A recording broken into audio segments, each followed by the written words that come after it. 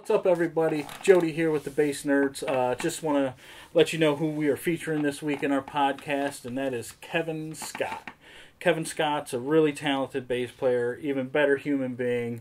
You may have seen him touring with Forq or Jimmy Herring.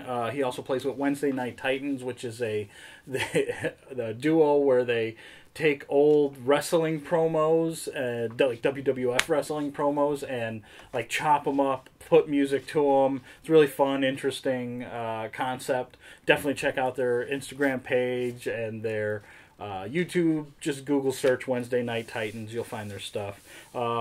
Kevin Scott also performs with WAXPaper, Wayne Krantz, and also was playing with Col Bruce Hampton before he passed. Really talented bass player. Based currently out in New Orleans, but offering lessons remotely, recording remotely. So if you need some bass tracks on your stuff, definitely reach out to Kevin Scott. His email is kscott26@gmail. I'll put a little flashy thing here and link it probably down below. kscott26@gmail. Definitely has a very entertaining Instagram page, which is his IG is the Kings with an S-I, King's Eye, the King's Eye. Check out, follow his Instagram page, also his website, kevinscottmusic.com. So before we get into the podcast this week, just want to let everybody know this was recorded on Super Bowl Sunday. So we typically shoot in our studio where I'm currently at right now, but we decided to do it remotely at Mark's place. So a little more DIY video quality might not be as good, but I think it's still a great podcast. We had a really fun time, and this was obviously shot before our current quarantine and everything like that. Also, we have some really big changes coming for the Bass Nerds. We have a new studio location where we'll be recording out of that is just beautiful and a pretty big step up from what we've been recording at. We also have another podcast that we'll be releasing next week that was recorded pre-pandemic, where we will, I don't want to give away who it is, but it's a fairly well-known bass builder who does very few, if any, interviews. And he was kind enough to give us a bass to give away. And so we'll be doing a pretty big bass giveaway here. This is not some like Squire J bass we're giving away. This is a really nice, high-quality instrument that would be great in anybody's arsenal. Not to hate on Squires. They make some good instruments too. But this is definitely a bit nicer. And we'll be giving that away, so make sure, like, if you want a chance to win that bass, make sure you subscribe to our stuff, follow us on Apple iTunes, and then I think in about a week we'll be releasing that podcast with instructions on how to enter to win that bass. Super excited for it. It's so beautiful. You're going to want to win this bass. So outside of that, I hope everybody's staying safe and social distancing and taking care. Everyone's doing hopefully all right. And we've got a couple more interviews in the can that we'll be releasing over the next few weeks. So we've got lots more content to share with you guys, and other big news that I can't quite share yet, but some pretty big things are happening with the Bass Nerds. And Mark and I are both very excited for it. So I hope you like Kevin Scott and our interview with him. Like I said, be sure to follow him. If you need some bass tracking or some lessons, kscott26@gmail or kevinscottmusic.com. Hope you like the podcast. We'll see you soon. We're the Bass Nerds. I am Jody. And I'm Mark. And we're here with our good friend Kevin Scott, the King's Eye, as he's known on Instagram. So tell us a little bit more about yourself, who you play with, the projects you've got going on, why the hell you're in Chicago shotgunning White Claws with me. Yeah, check out our Instagram for that sweet video. Well, I did it wrong, so. Yeah. But I've worked in Atlanta, Georgia for 14 years. I worked with Col Bruce Hampton, and with Bruce, that transitioned me to. I worked with this guy Jimmy Herring, this guitar player, and Oh yeah. Bad motherfucker. Yeah. and some New York guys. Wayne Krantz a lot. This great guitar player. Yeah. And Brian McCaslin every now and then, and this band called Forq With a Q. with a Q. Q, with Henry Hay, and So it is Forq. It is Forq, yes. And then me and this guy Zach Danziger have this project called Wednesday Night Titans. That shit is so good. It's so good. Tell people a little bit about Wednesday Night Titans. Well, I guess it's like a visual audio experience based around 70s, 80s pro wrestling. So you're big, you and the drummer Zach, Yes, right? yeah. You guys are big wrestling fans. Well, Zach was at I think the first WrestleMania at Madison Square Garden. He was there, and I think he went to the second one as well. But I still follow it pretty regularly. Yeah. I grew out of it for a few years. I got back into it pretty heavy about 4 years ago. Yeah. But me and Zach were on tour with Wayne Krantz, and we both realized we're wrestling fans. I wish somebody would have taped that moment. Like, Yeah. wait a minute. Yeah, You make some weird, obscure reference, and he knows exactly what you're talking about. He knows more. I thought I knew a lot about 80s wrestling, but Zach knows everything. Yeah. It's pretty all the obscure jobbers and announcers and all this Yeah. stuff. So we talked about it there, and then he came to Atlanta for a week to write. My buddy Brett. And we recorded some music, and then I suggested putting pro wrestling interviews over the top and doing like trap auto-tune music, but with wrestling interviews because they're always so rhythmic and crazy. Right. Yeah. And So then like the old Ultimate Warrior ones and Randy man. Savage. yeah, they're just The one of him Randy Savage just breathing that video. oh god. What's that called though? There's a whole series of it's called No Words or something. Yeah. That is just the breaths. Right. I mean, if you're anxiety prone, it can probably Oh, yeah. put someone in the hospital. Oh, for sure. So extreme. Yeah, I have yet to see you guys live, but I've been following you all since the moment you posted your first video. In addition to like the really funny sketch videos that we'll talk about in a little bit. right. You've done.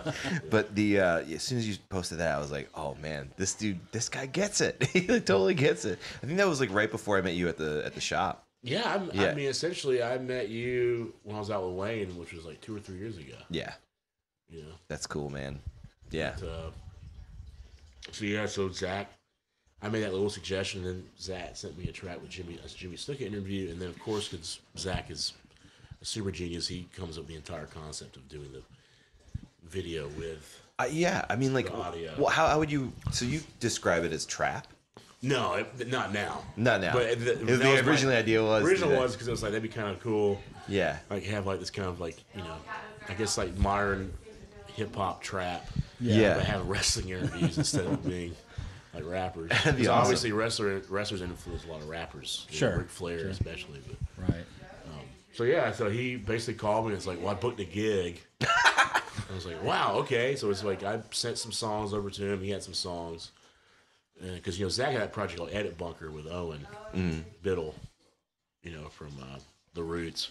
Yeah. And that was brilliant, but it was based around Archie Bunker instead of pro wrestling. So he's prone to doing stuff like this. Yeah, it's crazy because he has to edit all this stuff, and it's also improvised through the drums, the video. Yeah.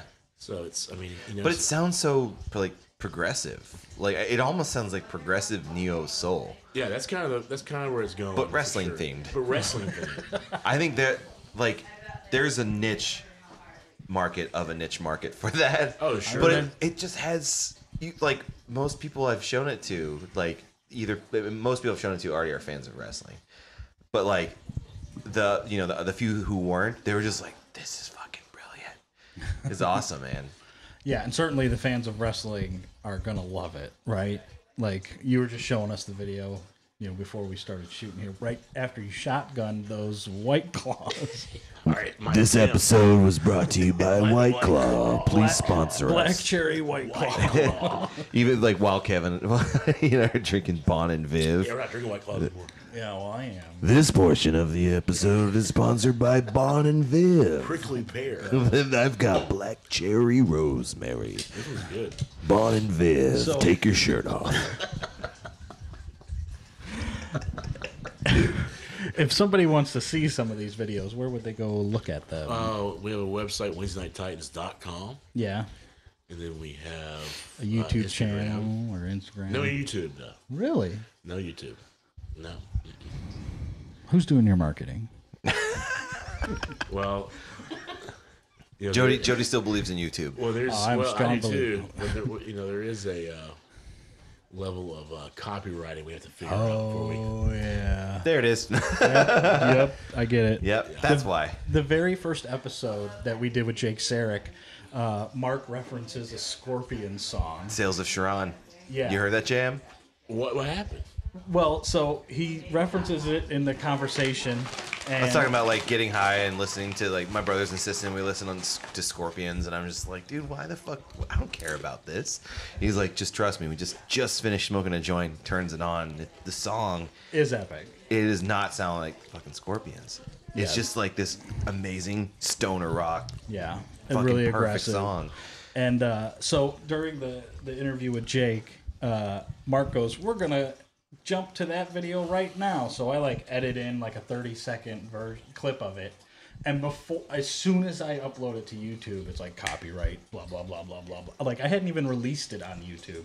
Like before it even hit the world, they were like, "Copyright issue, you're screwed." So I had to go back. I think out. that shit's pretty impressive though. Like and it's kind of scary. Like how, Well, so what I still did how is fast that like I Right, mean like like- how does it do? Like is I it don't just like know if a it's what it's tuning doing. or is it based on information? Like It's. I mean, gotta be some I've kind done of like algorithm. cover videos where it catches it too. regular nerds, let us know in the comments how that's possible. That's two like levels. Like if you're watching this or listening to this, you're like already a bass nerd, which Right. But to like know how to do that as well, like how that works too, Next that's like level. that's next level nerd. You should be doing stuff like applying for MacArthur Genius grants and shit, and not watching this YouTube channel. They probably opinion. weren't watching the Super Bowl, which just ended moments ago. They might be. Don't put them in a box, man. Try not to. I won't. You're right. I'm sorry, nerds. Our 6 fans might get offended. Don't unsubscribe. We need your subscription. Yeah. So, well, what you can do in YouTube now is you can like put a little link there that links to that video. I just can't like actually put it in the podcast. So I think that's the way you're supposed to do it. So I did that. So You annotated it. yeah, annotated it with a See, link once I'm done talking, I don't go back. You have the task of editing stuff together. I just like, I I'm don't need to watch it. I Well, knew we it was spent cool. 3 hours with Jocko, and I had to go through that another 3 hours and cut stuff together and edit it. And that one wasn't too bad because my video switcher was working. But yeah. So well, it leads us to where we are now. So what's up with Forq? What are you doing? What do you guys got going on? We just put a new record out. Yeah. Recently. Was that on a particular label? I think we released it ourselves this time. Okay. I don't think they're doing anything with Ground Up. Ground Up. Anymore. I thought that was Rope-a-Dope for some reason too. Yeah, Rope-a-Dope's doing a lot of like jazz fusion-y stuff. I know that. Yeah, I think it's independently released this time. That's the way to do it, man. Yeah, because they were. I mean, obviously with the Snarky Pucky Pucky. Snarky Puppy connection. Never heard of them. Who are they? Yeah. Who is she? So I mean, Henry, I think made a decision not to Yeah. keep going down that avenue. Yeah. You know. So There was a departure from that band. yeah, because Michael and Henry started the band, Oh right. and then Yeah, you're filling in for some pretty big shoes yeah, there. big shoes. Yeah, and he left because he was just. Of course, he's doing a million things. He's got the Funk Apostles and all that, right? That's Corey Henry. That's Corey. That's isn't that who we're talking Michael about? Lee's Oh, you're talking about Michael Lee. bass Got it. Yeah. Yeah. bass nerds. He's a nerdy bass You player. call yourself a bass nerd? You know who Michael Lee What is? the? Yeah. I'm very familiar with Michael Lee's work. Yeah, the bass mafia. That's the only They're always mafia. listening. They choke people out with bass strings. Ooh, that. Isn't that how fucking Luca Brasi went? Was He it was a piano one. piano one? It was the Yeah. same thing. It was a thick ass string. Yeah, I mean, Yeah, can do it's it. kind of a guitar string or Yeah. a bass string, right? Yeah. I would say like you would need, like if you were gonna choke someone with a bass string, what gauge would you use? I mean, it would. I don't know. Maybe it'd be better to have a lighter, Right, and start cutting. like, Yeah. like a high C or Yeah. Well, F. to cut, yeah, but that shit might break with Yeah, all it the would probably tension. break, yeah. I would probably use like a. I would Somewhere use in the 40s. I would use a Bootzilla 55, 105, because it's coated, so I know it's gonna last longer. You could go through so many murders with this. That's how I would kill someone with a bass string. 105. I would I use think that. I might use the DR neons for that. Just a little bit of pizzazz with murder. What color? Well, I mean, You want to get you him to want to match say the yellow red. or green because it would really stand out, but then they might see you coming. So I feel like you That's gotta go true. with like a red or a darker color. So like you still get the cool like black light effect, but you could still surprise them with it. You know? So but you're gonna stick with a high C, No. because that sounds like torture Yeah. for them and you. That would suck their That'd be- hands. that'd be terrible. You gotta wear gloves. Yeah, It'd have to be like lower than the B then. Yeah. you think? What was the gauge that Jocko put on his low C sharp? Oh, like Jesus. 205 or No, something? no, it wasn't that bad. 205. No. It was like up to like 190. Yeah. He had this concept in the 80s while in prison, and he tells the story very amazingly on our Second with him. episode of Bass Yeah. Nerds. And he had this concept for the sub contra bass, and he's calling it a sub contra because it was basically tuned below C sharp. below low B. So the E string, the low E string, would essentially be where the G string is. So it would go from E down to B down to F sharp. F sharp Down to C sharp. Yeah. And so, like, he has 2 albums with it. One album's called The Low C Sharp Theory, and I love the way he recorded it, too, because it's just, like, all improvised, 100%. Yeah. And there's 2 guitar players playing mostly simultaneously, and the way he made them record, he would say, like, he told one guitarist, you go into that booth, you go into that booth, and he wouldn't let them hear each other play. Yeah. The whole album is on there, and it's just, like, this ultra-low frequency. So, like, when you hear the album first, you're like, this is cool. It's like seems a little like meandering and low, but like conceptually it's there's something there. But then when you hear the story and you go back and listen again, it's like, oh, this is fucking brilliant. Yeah. It's so cool. It sounds awesome. And because of that subcontra bass was a low C sharp, he needed a rather thick string. Baby Dick. Who made it? The first one was Dean Markley. Was it Dean Mark? Dean Markley did the first one, and then SIT. SIT picked him up. So, yeah, like Dean Markley was there in Michigan at the time, but then they realized like we can't stop production to make these strings every time, unfortunately. And Jocko's cool. He's just like totally understand. And then he was introduced to SIT strings, and they're a little bit more set up to do stuff like that, the way that they make their strings, and so they do that. So if you're ever looking for custom gauges and stuff that like down to the minutia, Huh. that's something to consider. Like a lot of string companies will do that. Like smaller ones, like Labella is pretty good at that too. I love the Labella crew. Like Yeah. I love their strings a lot. And then SIT makes great. Actually, what SIT really does well, you know how like sometimes you'll play strings, like especially flat wounds for a long time, like years, and you're like, yeah, I haven't touched them in like 3 years, and they sound fucking amazing. They have like the warm thuddiness. SIT kind of does that with their, what is it called? They have a series that emulates. It's like Oh, the so it's like compression broken wound. in. Yeah, but like for years, you know, like, and they sound like super thuddy. I just switched over to round wounds again Oh yeah. on my P. What are you playing? It's that, DRs. is it that Moon bass Yeah, or Mulan. Mulan, yeah. Yeah. That shit's awesome. So wait, which one's high beams? DR. Yeah. High beams, I think. Yeah. No, the blue. Oh, nickel. I like nickels round I wounds. like their pure nickel strings are great. Yeah. They're super great. I play and they flats last forever, you know. Yeah, they sound good, but I think for like the more aggressive like Wednesday Night Titans and like Forq stuff that you've been doing. Well, I love those Dunlop low tension flats. Yeah. You know, Those I still love great. them. Yeah. But I started changing those out once a month. Yeah. So my ear, forever I played a 73P bass with dead flat wound strings. Yeah. And eventually my ear was like, I don't know. I mean, it's just phases, I guess. But Yeah. it just, especially with Jimmy, because, it's like there's so much sonically, all this, it's a very loud band, It's like Right. Jimmy's dimed out and Rick's dimed out. My MPEG is like on 2 o'clock, Yeah. so Yeah. we're loud. Yeah. So the flats were not cut, like the flats were so overwhelming with the low mids for that kind of music. Once I put round wounds on the P, it was like, it's worse. But I still played the J majority of that band, Yeah. Yeah. you know. And what J bass do you have? Move on. Yeah. Yeah. Milan. Are That, you? that company is incredible. Like Yeah, definitely that's check like it. the only I think probably the only budget friendly P and J style bass that sounds legit. And, Like and the feel and of the feel. Yeah. I mean, I got Tim LaFave hooked me up with them 6-7 years ago. He's we mentioned him a few times on this Yeah, he place. was on the Sarah. He's got a really good ear. Yeah, it's crazy,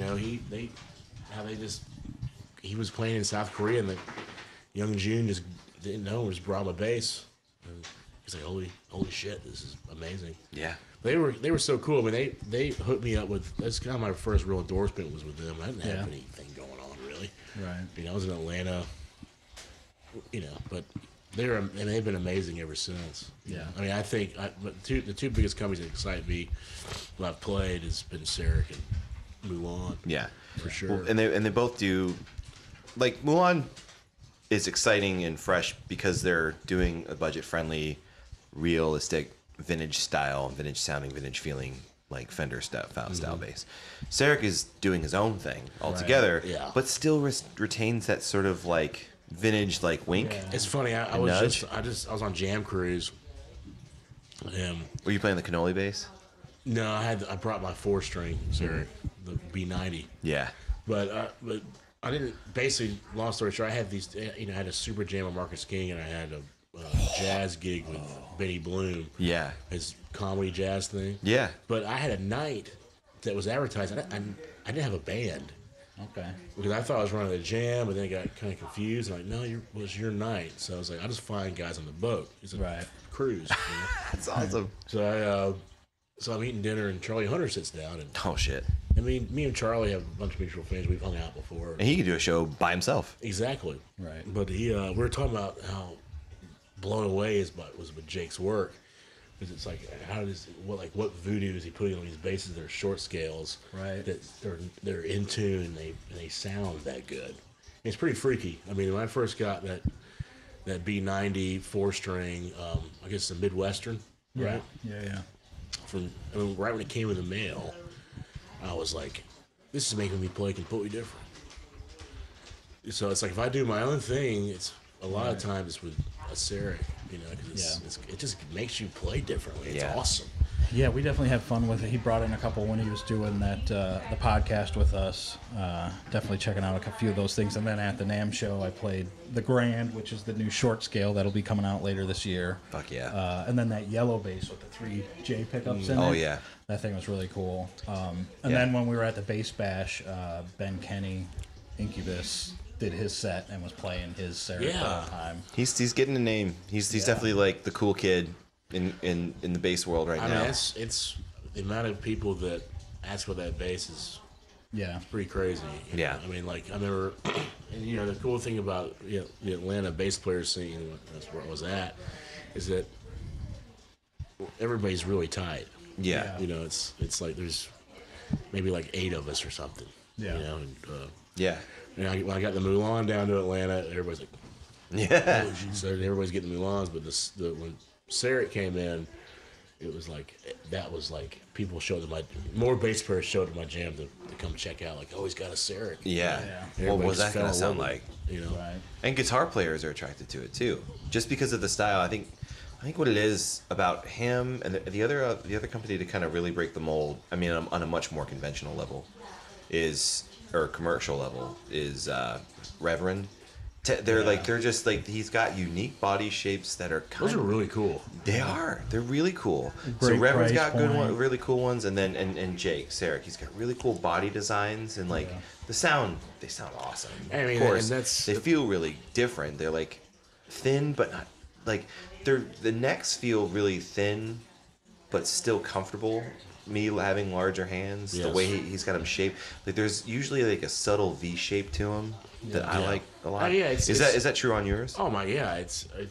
Because I mean, we've all played short scale basses, and Right. they're cool. Yeah. But there'd always be a moment where, almost a novelty would wear off to me. Right. Yeah. I'm like, okay, well, this sounds either too muddy or too this, and it's fun to play. And Yeah. I'm too vain to play one publicly. but you know what I mean? Yeah.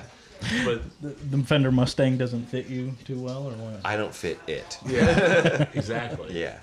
But I've like, recorded with them though. oh yeah, They're fun as, like you said, man. They're fun as hell. but that kind of wears off. Right. Yeah. Yeah. I But know with exactly Sareks what you're don't. saying. I mean, again, it goes back to Tim. Yeah. Tim was like, "Oh, these are great." Hey, by the way, that light is blinking over there. Does that mean anything? On the camera? Yeah. Where's there a light? I don't see On this side, the red light's blinking. I don't know. What'd you do? Did you break it? Oh no, it's supposed to be. They're supposed to blink. That means we're recording. This podcast was brought to you by Canon. Our blinking lights let you know that it's working. It's working. It's not saying help. I mean, it looks like a fucking warning light. That means we're good. Anyway, so Tim introduces you to Sarek. You end up playing some gigs with it. You play on the Jam Cruise, and you're just basically told, like, you just got to find people to play with. So Yeah. you sit down with Charlie Hunter. Yeah, so then I suggest, hey, Charlie, you want to play a gig? He's like, sure. No, I've never done this. I've never done this. He's like, if you get me a guitar, I'll do the gig. So I got Charlie on it. Awesome. And I got Alex Wait, Metropolis. so was he there playing, or was he there as a spectator? He was doing, I think a master class, and he had a solo set. But then Garage Matois was playing a few sets. Oh, nice. A reunion of that. Yeah. So yeah, it was really cool. And I was like, Charlie, we're gonna improvise. We're just gonna improvise for an hour. Yeah. Because no one's really doing the boat. It's mostly, of course, it's like tunes. And I ran this jam for 14 years in Atlanta. It was all an improv jam. Right. So I was like, Yeah. we're gonna bring that to the table and see Right. how good or awful this will be. I definitely lost my chops with that. When I was like cutting my teeth when I was 14 and 15, playing in bars in Louisville with my brother. We would do mostly entire sets completely improvised. And these bars are open till 4 a.m. So we were playing for a long time. Yeah. And then like you build the chops up, and then I've been so far removed from that because I like things with more structure, and I lost that muscle, and I found out recently. I sat down with some dudes, and we were just trying to like just in a practice setting. That guy Nathaniel Murphy plays guitar. He's a sick guitar player, and like it sounded cool, but I was like, this just doesn't feel right, Like I'm totally like, you know what I think it was? I was not listening to the band as much as I feel like I should have. When I was coming up, like early teens, that's where like I was like this really good guitar player in my bedroom, right? And like could shred and was really into like Metallica, whatever I could rip. But then like I started doing open blues jams. At like 15, my dad would take me to the bar, and he would sit there and I would play, and like I was this good closet bedroom player, and then all of a sudden I sat in with these killer players, and I was terrible, right? But then I just kept I would 2-3 nights a week, I would go to whatever jam was in the south side of Chicago, play, and then like over the course of the next 6 months, like my ability to play and my talent just grew exponentially. It was crazy like how much better I got once I kind of like had some terrible sets and really didn't know what I was doing, and then all of a sudden like slowly figuring it out, and like that, you don't always remember the good gigs, but you always remember the terrible gigs. And it was the getting embarrassed on stage, but like for whatever reason going like, I know why I was embarrassing, and going home and trying to figure it out and just sitting with people. And it's definitely like a skill that you got to hone, and I haven't done that in a very long time. But like at the Bass Bash, I know like Cody Wright's set, I talked to him before the show, and he's like, oh yeah, it's all we're all improvising everything up there. You know, it's just gonna be gonna be fun and do it. And I think some magic happens in a lot of those cases. Well, it's interesting because I started that jam when I was 21, and of course back then it was like, well, we're playing jazz, right? You know, and I did that for a few years, and basically I was like kind of fed up because in Atlanta, like this great trumpet player named Joe Granston started a real legit straight ahead jam on the same night as mine. And after doing that for 2 years, I was already getting back to like rediscovering like my like basically origins as a musician, which was metal and improvised music and R&B. Because obviously Those are three very different things. But when you're growing up, it's like Yeah. I started playing bass because I heard Duck Dunn on Green Onions in the Sandlot. Even though all my parents are professional musicians, it was like, really? But you don't think your parents are cool back then, Right. No. Right, I wanted to be right. an NBA, but I heard even though I've been around bass players and my grandfather's a bass player, it's like, oh, what's that sound? Right. But there was a few years of my life where I was really wanting to be a jazz musician. Yeah. And I just said everything else is bullshit. Yeah. And I just remember just having the realization one day of like, well, I'll essentially be like faking playing this music for the rest of my life because let's be honest, like I was born in '84. I wasn't born in the 40s and was 20 years old in the 60s. Right. Yeah. And I remember hearing, because I was such a huge metal freak growing up, from mostly death metal and thrash and a little progressive period, But I remember Weed Eater. You know those guys? Of course you do. Yeah. They came through Atlanta. And This is Phil Anselmo's band. no, Weed Eater is that band. I'm thinking Super Joint. Yeah, Sorry. Super Joint. Weed Eater is that band from South Carolina. Yeah, dude. Yeah, with the big Dixie player. on Yeah, bass. yeah, Dixie. Yeah. Dude, what's the fucking there's there's a really great album title that's like it's like I can't remember the name of it. God, Luck, and Good Speed. Yeah, that's one of them. Yeah. Yeah, but those guys are hilarious. He always like goes cross-eyed too when he plays. And he drinks a whole bottle of Jack every yeah. Williams every year. Fucked up, yeah. But actually, the guy who did my most recent album like used to hang with those guys big time. He's like, those guys. It's a miracle that they're still alive. Yeah, I mean they rip. But so they're playing and the Drunken Unicorn, and back then I was living in Alpharetta, a suburb. So I was like, I'm gonna venture down to the dangerous city because I'm from Dothan, Alabama. So it's a huge. Go see Weed Eater. And I remember seeing them, and I went, why have I been denying myself of all this music? Right. And that's where it kind of ventured into like about that same time I heard Wayne Krantz for the first time. Yeah. Which was like when I first heard Wayne with Tim and Keith. I heard him with Keith and Anthony. Mm-hmm. It was so weird because like the concept of what Wayne was doing was like in my head. I thought I was like inventing this concept of like really hard, aggressive, improvised, rock music essentially. Yeah. So I got obsessed with that, and then I turned the jam into an all improv jam because the manager at the time at the 5 Spot, we used to butt heads all the time, and she changed my jam into an open mic for a minute, which was a total disaster. Ooh, yeah. Ran all my friends out. Oh yeah. Right. And it brought all these idiots in with acoustics that didn't know what they're doing.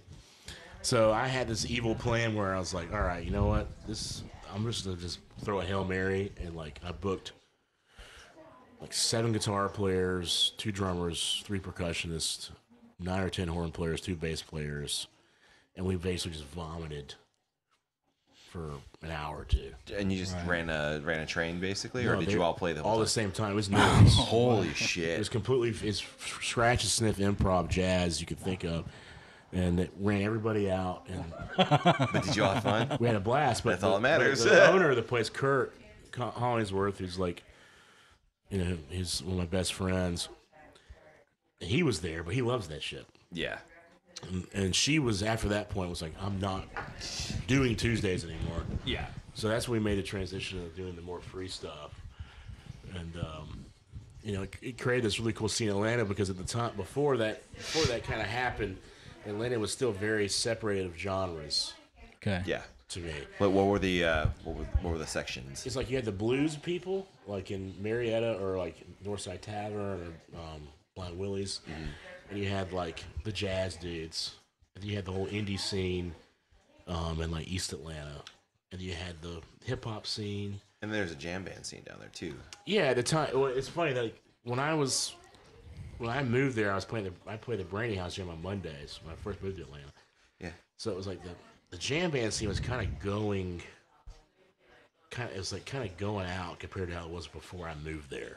Well, Widespread Panic is from down there, right? They're from Athens. Athens. Okay. Georgia. Athens, Georgia. Yeah. So, you know, so the the Krantz, I got real big in the Krantz, and then when I started working with Bruce, you know, like he was an amazing improviser but on guitar or whatever he picked up, but he's also doing performance art. Then I started doing like, you know, an improv set, plus I do like kind of comedy performance art for years every week. And is this Bruce Hampton? Hampton, yeah. Oh, rest in peace, man. Yep. Were you at that show? I helped plan it. I was on stage with him. Oh my god. Wow. Yeah. Do you know the story? Just for people who don't know the story, actually, you should probably tell it because you were fucking there. Well, yeah, Bruce had his 70th birthday at the Fox Theater. Sold out, I think 6,000 people. Me and Dwayne Trucks and Matt Wilson and some other guys we planned his 70th. You know, it's a big deal. I mean, Yeah. so everybody's contacted from his career. I mean, most people were there who made a huge impact with Bruce. And basically, he passed away on stage on the encore of his 70th birthday. You know, wow, What a way to go. yeah. I mean that's the way he was ready. yeah, He's like going to the mothership. it's pretty profound. Yeah. You know, because How did he end up passing? heart attack. A heart attack. Yeah. Wow. Is it just like mid song or like, and it's over and then he's not feeling well and Well, he died on the stage. He died right? on stage. yeah. He collapsed, and we all thought for a second that he was doing his Bruce thing. Right. He was like on a different Yeah. one of those guys like on a different plane of existence, but brilliant musician and like the spoken word stuff that he would do like with Medeski, Martin, and Wood. That shit was so good. Yeah, he was this weird mystic, man. He was. Yeah. I mean, and everybody. It's like it was kind of a rite of passage if you a musician in the South. If Bruce wanted you to come play with him, Yeah. it was like a real ass kicking for the ego. You know, Yeah. because Bruce was always things in one. Essentially, you know, he was like a mystic. He was this avant-garde musician. He was a number savant. Yeah. So you could guess your birthday. He was an astrologist. You know, he knew. He somehow was.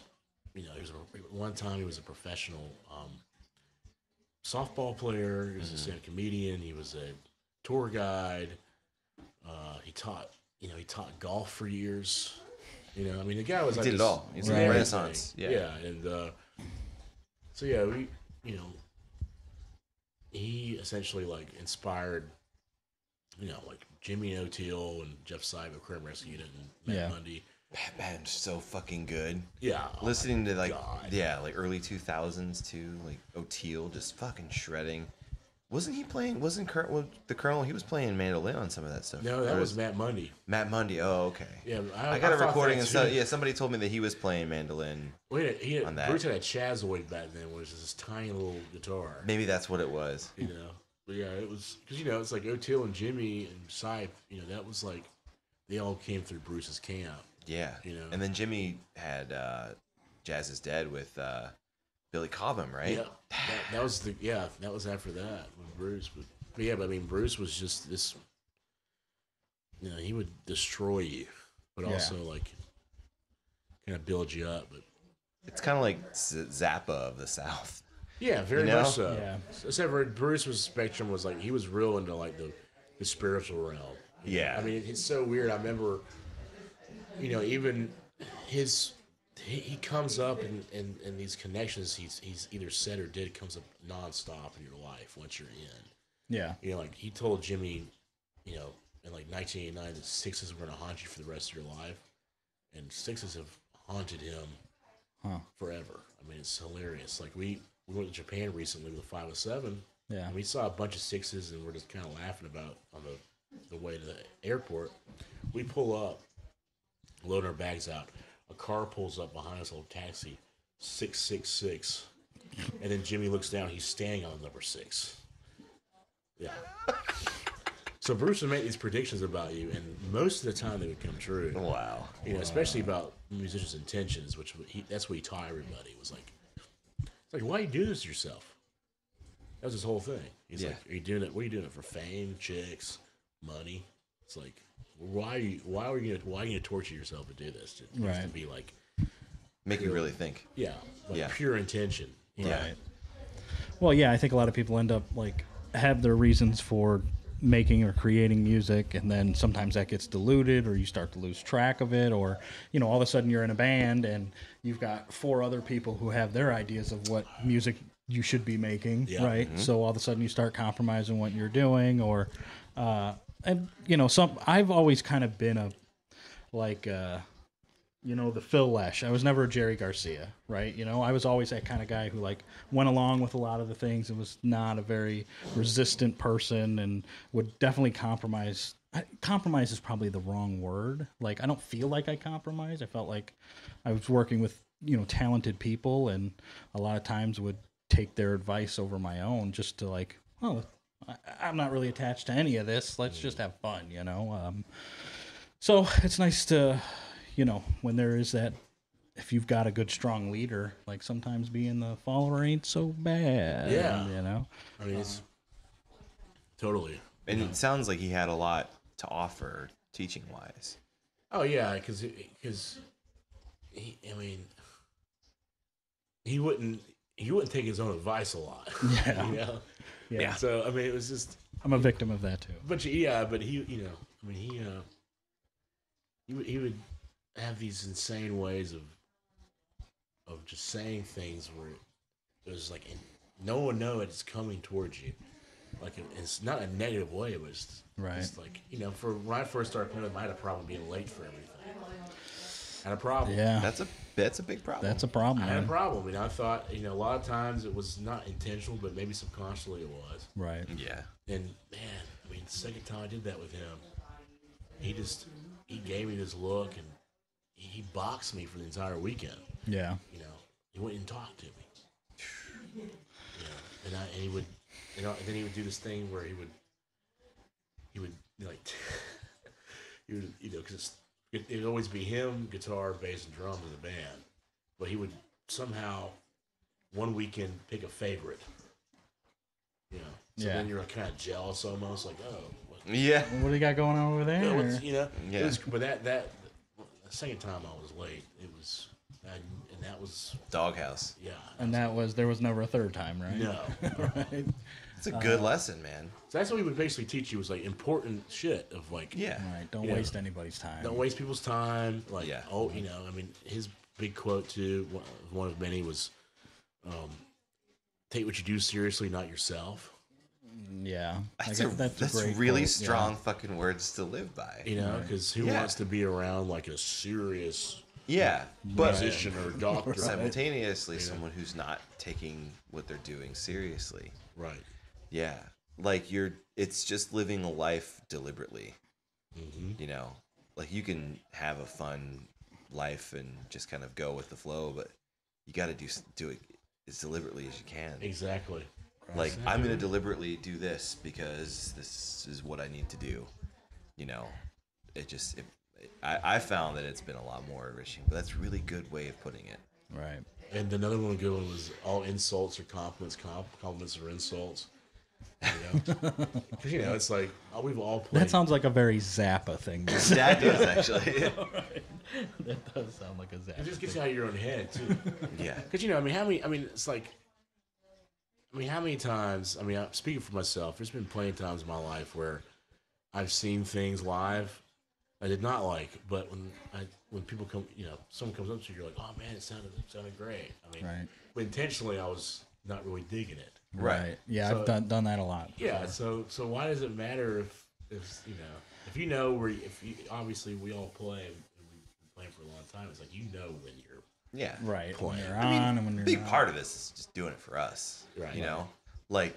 Oh, that's the huge part of it, Yeah, right? like I just want to make records that I feel like listening to. Exactly. Like there's so much fucking music out there. There's so much, and it's good because like you won't get bored. You don't unless you just don't want to do anything regarding music for a minute. Right. Just take a breather and a break from it. Play video games or talk about sports or whatever. Woodworking, chugging White Claw. Yeah. But sometimes you just like you hear all these things that like I hate hearing. I hate asking myself or saying the words like, well, it's cool, but it would be cooler if, or what if it did this? It's just like, why am I critiquing somebody else's artwork? I'm just gonna go fucking make my own. Exactly. Yeah. Definitely done that too. Why critique somebody else? Just make your own. If you don't like it, make your own. I spent so many years wasting time doing that. Yeah. You know? Oh yeah, it became so fucking vogue to shit all over everything. Yeah. Well, that, and in addition to like, I think a lot of people fall victim to. I've half written 1,000 songs. You know, I could never finish anything because it was just like self-critical, or the song is never done. You know, so I've like learned that I had to have kind of a writing partner to like kind of yes or no things, or come up if I did. I wrote. We've all written 1,000 riffs, but maybe it's a great chorus, but it's not a great verse, or vice versa. And then you just like you might I regularly I just open my computer, turn on iMovie, and my camera from my computer's on, and I just play, right? And then if I work something out, then I've got a video of it and I've got audio of it, and I've got So you can see what I'm doing. Yeah, like how you emoted in some certain way. And a lot of times I'm playing in weird tunings or with a capo or whatever, and if I had to like transcribe it or relearn it with just the audio, it's going to be a problem. It's going to take a lot of work. But I've got 100 hours of this stuff, and it all just sits there because I never get it done, never get it finished. Right? You See, I got 100 hours of parkour.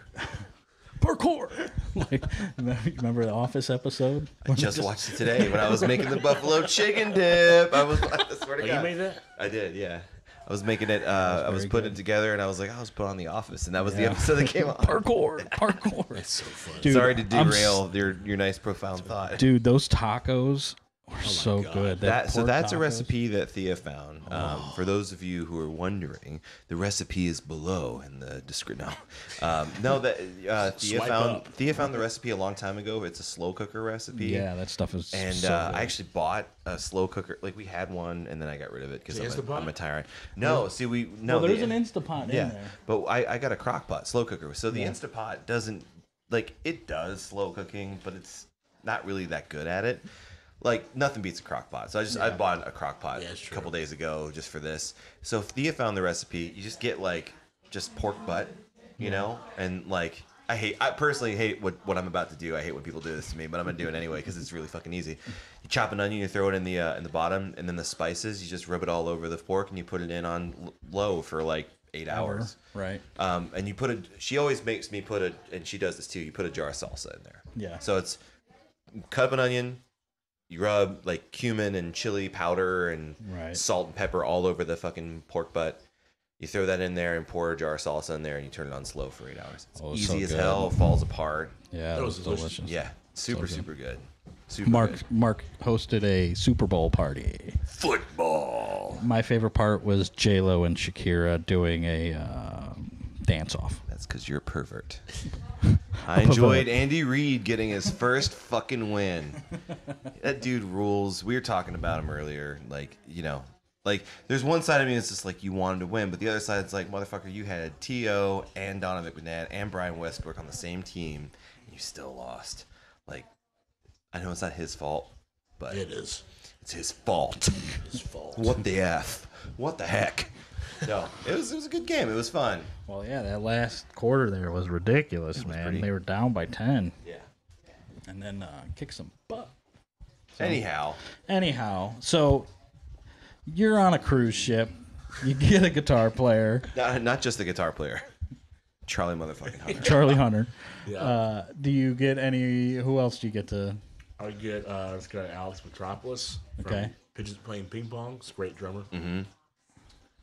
and I get my buddy Kevin from Corey Wong's band, the keyboard player. Oh yeah, Man. Nice. he's a beast. He's amazing. He just played yesterday, or really? Italia Hall. Yeah, Oh, really? yeah. I tried to get tickets, Pete, and you fucking failed on me. I was gonna take my friends, and now we didn't. So, just calling out my friend Pete Falknor. Yeah, Pete. Goddamn Pete. Damn it, Pete. Damn it, Pete. Should have a segment just damn it, Pete. From here out. So You don't even know Pete. I don't know either. Fuck Pete. Just kidding, love Pete. Pete. Pete in high school used to bully me. Wait, really? No, I'm just Oh, we can find him. Yeah, it's easy with now. It is the easy internet. Yeah, it is definitely not hard. Where's this guy? Yeah, I don't know. we're gonna kill him with what string was your string of choice? Lower than a low B. Right, Yeah. so thicker than a So F one sharp. 125. I'm going with the Bootzilla. Anyway. So then, are you're just calling out keys and 145? Yeah, we just kind of just improvised. Like I start a groove, and then Drummer hops in. Kevin would start a groove, and then Charlie would start a groove, Yeah. and yeah, it was Would cool. they stay on one key, or how would they progress? We would either call where we're going, or we Yeah. kind of go there sometimes. Yeah. You know. What's your advice for someone who wants to get into more improvised music? Just do it. Just do it. Start playing, getting in jams and Yeah, stuff. I mean, yeah, because essentially, like, you know, like the Krantz gig, like the way he looks at improvised music is so interesting.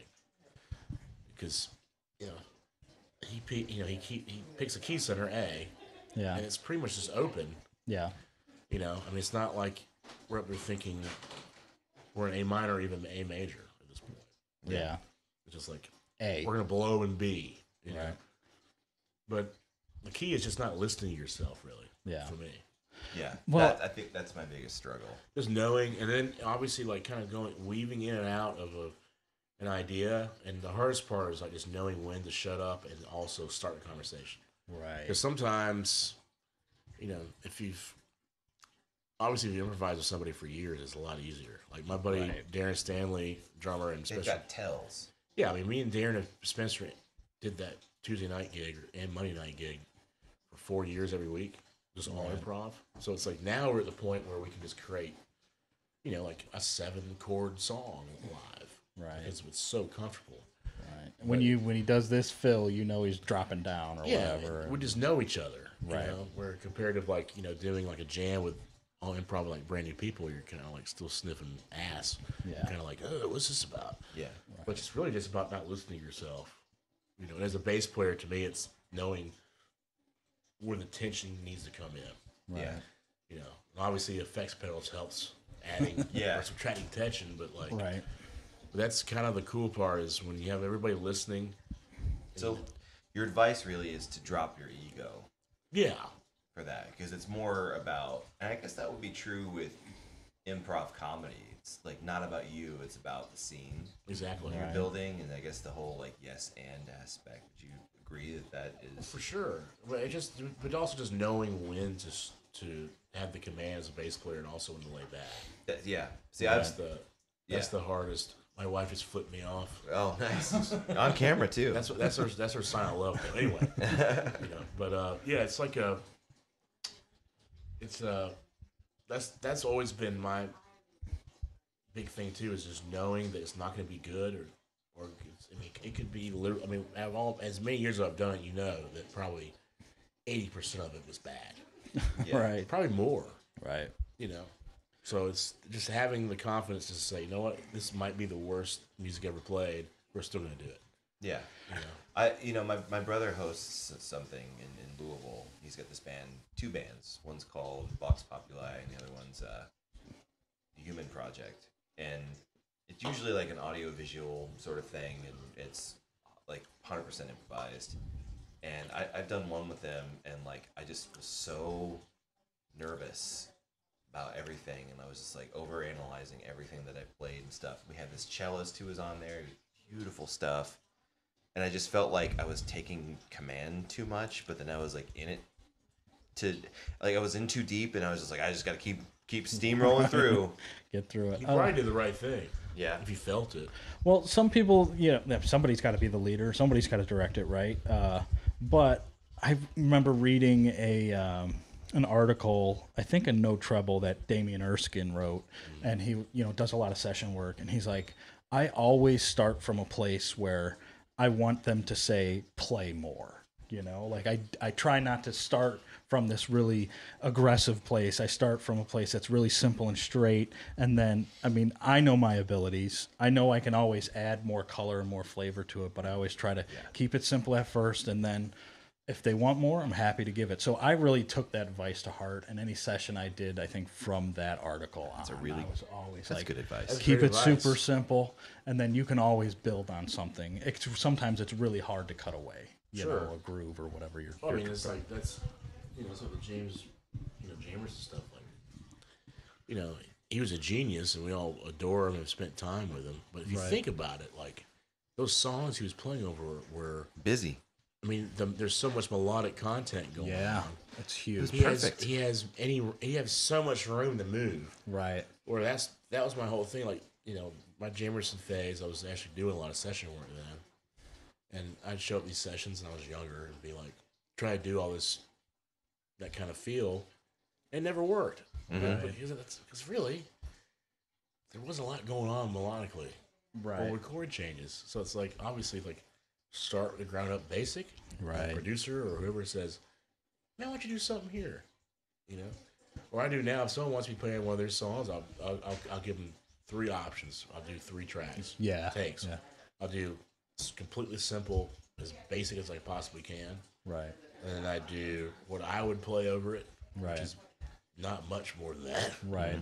But then I would also throw a real busy track. Right. Because, they'll edit it how they want. Right. So that's, if someone sent me songs, that's how I would do it. Say, Right. Yeah. basic me, and then Right. Here we go. completely busy, obnoxious. And you could end up with the U track and right. like, Or versions of all 3. Right. Yeah, Just so cut you it just up. edit And, it. You're gonna right. do it anyway.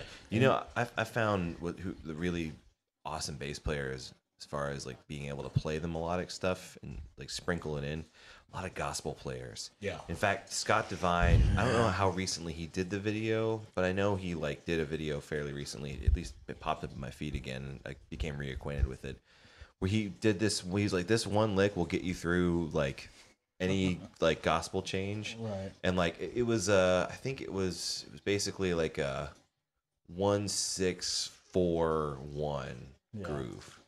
And like the way he broke it down, he like played this, it was this pentatonic fill basically.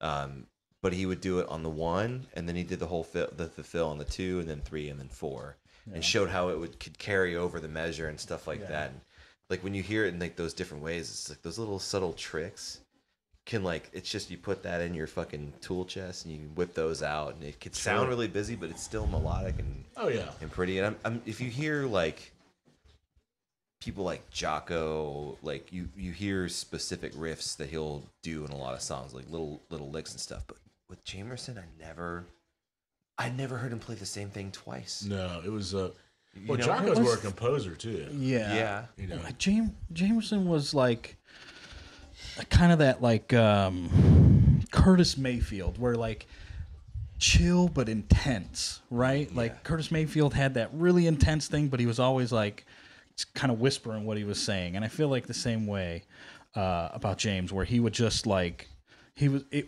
wasn't the focal point of the track, but it fit in the mix so well. And then like sometimes I didn't really even realize like as much work as he was doing, but then I started watching those YouTube videos where they visualize him, the track going, and you're like, holy shit. Well, I think the bridge though, in terms of modern session playing like that, and Jamerson was Chuck Rainey. Yeah. Because Chuck, like Willie Weeks, again, legend, motherfucker, huge influence, but like he still had a lot of the Jamerson stuff happening. Yeah. Well, Chuck Rainey had that, but he also did like more, like kind of more modern sessions, obviously. Right. So I think Chuck is probably my favorite of all those guys. Yeah. Just because of the diversity of what he was doing. Yeah. Taking the Jamerson feel, but then doing his own take on it. I think that was one of like the first names Jocko dropped when he was like, "What were some of your influences?" That was his And he biggest, like yeah. Chuck Rainey. Yeah. Have you ever sat on one of his clinics before? No. Chuck's? They're amazing. I bet. He's got the best stories, and he's such a great voice for those in storytelling. Yeah. If you ever, there's probably a few of them that were recorded. Oh, I'm sure. Just checking them out, just like listening. I could listen to that dude talk for hours. Right. Yeah. Knows it all. So how did you end up becoming the bass player for Forq? How did that unfold? I mean, all this. I mean, through the Krantz gig. Yeah. 'Cause, you know, Henry Hay and Tim and Zach Danziger, they had this band called Boomish I was obsessed with as well growing up. Okay. You know, tongue-in-cheek drum and bass music. Yeah. It's very innovative, but also had the comedy thing. Very Bruce Yeah. stuff. It's weird that, you know, anyway.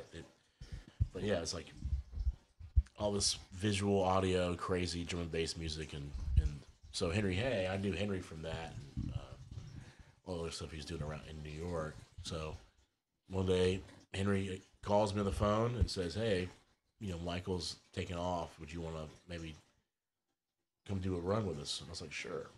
So I did. And I guess it's like 2 or 3 years ago, but I've been with him Ever since. Mm-hmm. Nice. And I see you guys are doing like a European tour here pretty quick. Yeah, we mostly play in Europe. Yeah. You know, it's a bigger market for the band. I think. What do you think that is? I don't know. I mean, we've done a few U.S. tours. Yeah. And gotten decent responses, but overseas it's a lot bigger responses. Do you think that that's the general direction that live music is going in? Because I see a lot of, like, some of my more favorite heavy bands. Historically metal and heavy music has done over there, but I just see them spending more time over there than usual. I mean, it's more money and it's more passionate. I mean, to me, the touring haven't done much touring in the U.S., but the touring I've done, like, there definitely seems to be like New York and Nashville have these huge music scenes where people just go out, check stuff out, and really support what's going on. Even like Philly, L.A. I feel like Chicago doesn't really have that like tight knit or big of a music scene, and a lot of other parts of the United States where it's just like, I don't know if they just aren't into it as much, don't appreciate it as much, don't, whatever. I think the metal scene is very strong here. the metal scene is very strong. Very strong. Yeah. I played, we had no problems getting shows and being put together on bills, and like everyone's super supportive, and it doesn't feel competitive. It's like in some scenes, some circles, it feels like things are like competitive, like a lot of the indie bands and stuff. Oh, yeah, like fighting over who's going to play second instead of third or something like that. I mean, that's kind of the place where I've always been. I've never. I mean, I was in that's metal why bands the in scene high dissolves. schools, but it's that competitive shit. Well, I think it's hard to make a buck in Chicago a lot of times. Some of these venues are charging a $300+ like operation fee straight off the top of your door, and like even if you sell the place out, you're lucky to walk away with $300 or something like that. It's well, it's also strange to me. It's like the Atlanta syndrome. It's like you have, Atlanta's metal scene strong, always has been. Yeah, but like other genres, it's like, I don't know. People just won't. More people would rather go see Madonna at Phillips. Yeah. Than they would, some awesome band coming through the Earl, right? 200 or 300 seater, right? And that's what it was. That was always kind of like my crew of guys down there. Was our driving force was we're going upstream, right? We have no support from the city or really people that weren't in musicians, really, right? Right. But then eventually it kind of caught up with me. Yeah. And I was like, I can't run this jam for this long. Like, why am I gonna keep doing this to myself? Because like I love seeing my friends. So like sounds like Bruce talking. But it's like I don't. When are people going to start coming out of this? Yeah, like how much are you making per jam? Are you making any money on this? No. No. I mean, a couple drinks and. I mean, essentially, when I was at Elliott Street, Mike and Pete had me on like a salary deal. Yeah. Which was nice of them. But when Yeah, but that was only for 4 years out of 14. Wow. You know, Right. so that was the thing. That was always kind of my judgment around town. Was like, hey, I'm gonna give you this opportunity to come play all improvised music for an hour, Right. and be in this really cool scene. And like whenever somebody asked me for money, I was like, they don't get it. Yeah. Right. Because you're not going to get paid to do that anywhere. No, anyway. Right. No. Right. I have to go For the pee. love of Don't it. stop. We're pausing. He said, "Don't stop." No, don't stop. Don't stop. He's gonna pee. I'm gonna put I'm hold his microphone over to the door and see if we can get some of his pee sounds. Hold on. Oh, he turned the fan on. I want to see if he farts too. You have to. Oh, I hear it. I'm getting it. We're getting it. That's a good stream. Yeah. You can hear it from here. Yeah. Yeah. So, yeah, I mean, I guess, I mean, like, what's your advice to that guy or to that player, that person who's just like, I'm gonna play music and I want to make money playing music. Like, what do you say to that person?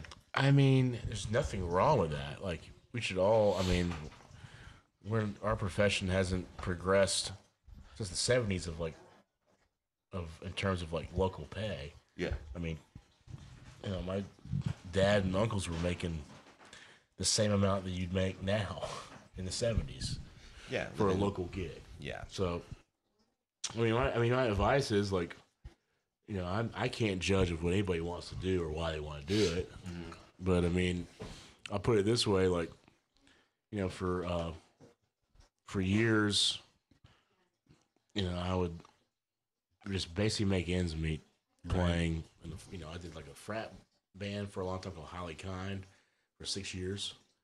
But I'd always put time in Atlanta to do my weird things that I want to do. Right. Just in my vision and knowing eventually if I carve out a stamp for myself in the city, it could pass along to other.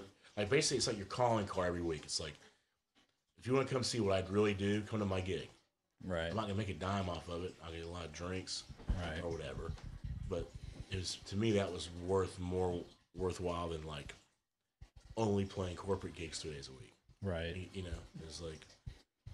Yeah, like there's not much. I mean, like there are plenty of people who have built careers doing that. There's the local band. We talked about this before. Like the local cover band. It's like a conglomerate now. It's they're called Maggie Speaks, and they have like different band offshoots and stuff, and like a 401k they're all and stuff. Yeah, they're all managed by the same guy or group of so people. There's a way to do it that way, right? You know, but I mean, if you really find that fun.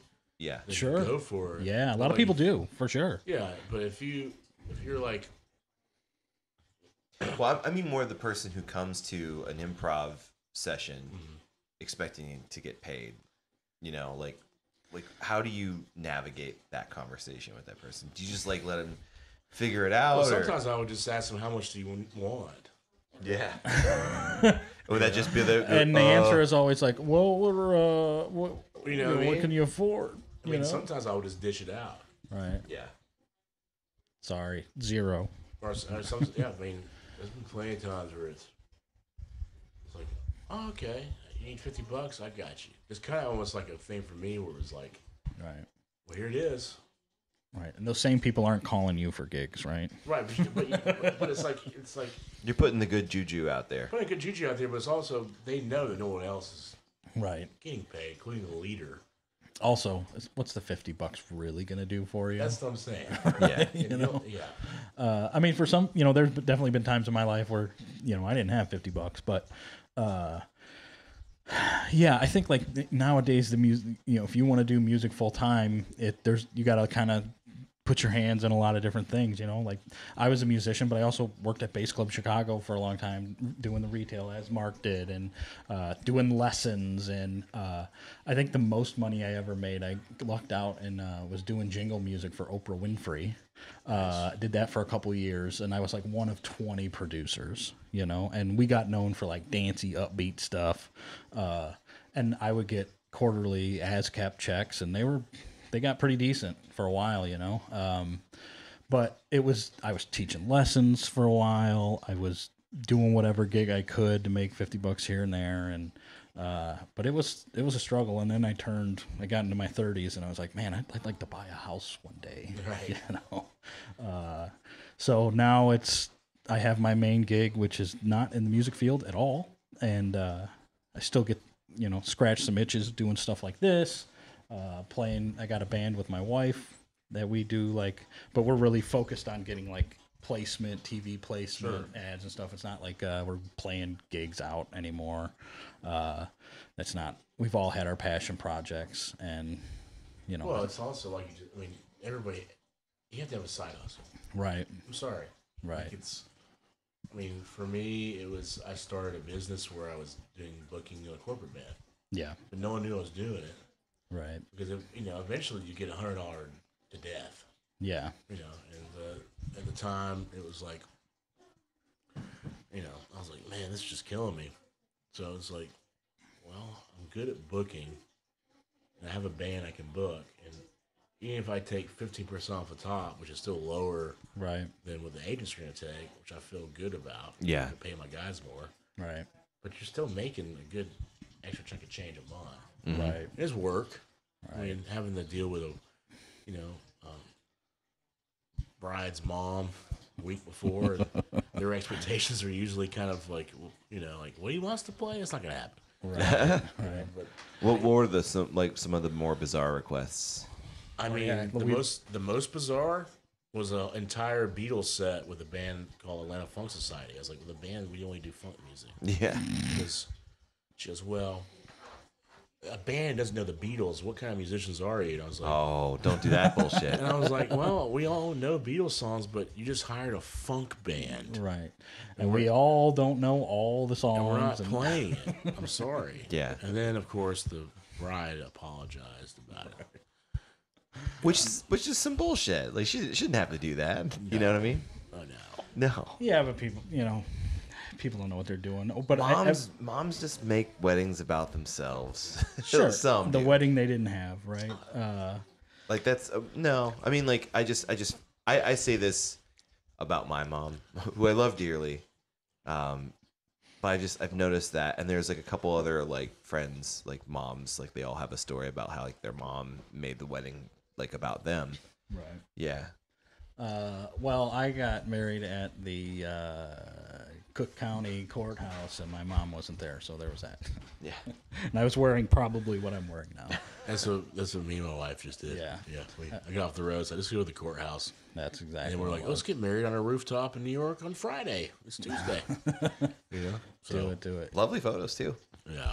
But I mean, It it's looked like a great time. It was. Did you ever spend time over at what's it called? Guitar Shop NYC, like the Labella thing with Jimmy Carbonetti and Moschino over there. It's in Brooklyn. It's off of 34th. You got it, dude. When next time you're there, you got to spend some time. Send me Dude. Like Jimmy and Jimmy Carbonetti. Turns out he and Eric, like the Coco family who run Labella Strings, turns out they're cousins. Wow.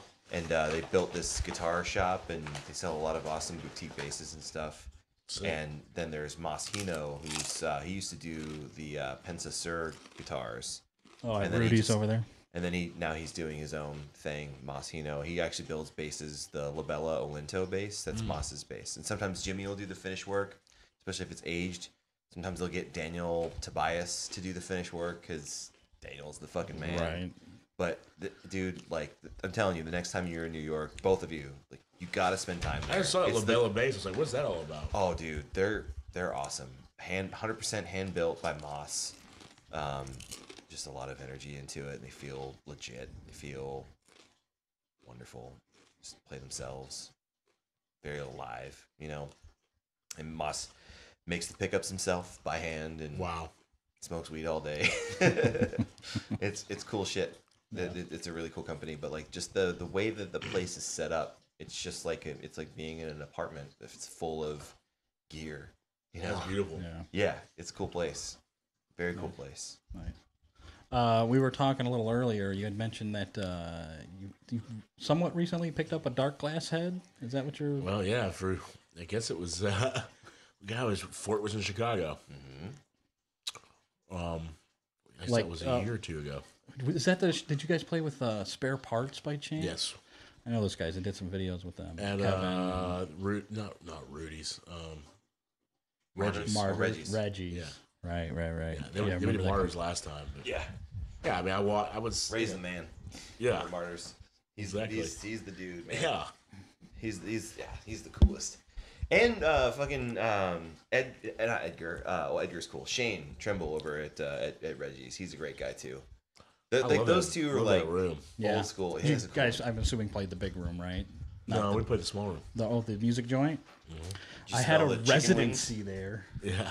When they first opened, I had a residency with Oh, yeah. this girl I played with, Deanna DeVore, and it was like acoustic duo, and we were like, I think we started like within the first 3 months of them opening Reggie's, and we were there, I don't know, whatever, every Thursday night for 6 months or something like that, and played. And never really took off, but it was fun times.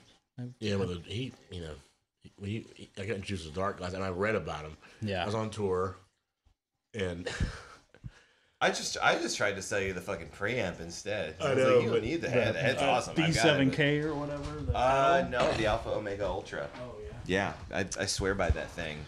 And then like you walked away, and I remember like you came back, and you're like, I'm gonna get the head.